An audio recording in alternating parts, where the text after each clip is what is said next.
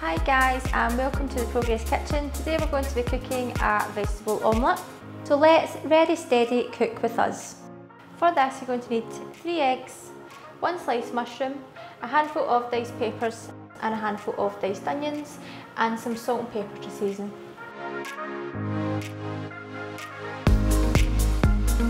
So to start we're just going to crack and beat our 3 eggs. And once beaten we're just going to season with a little bit of salt and pepper.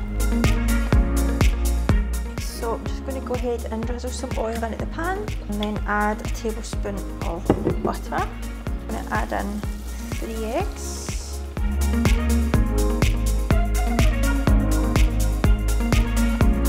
We'll go ahead and sprinkle these on top.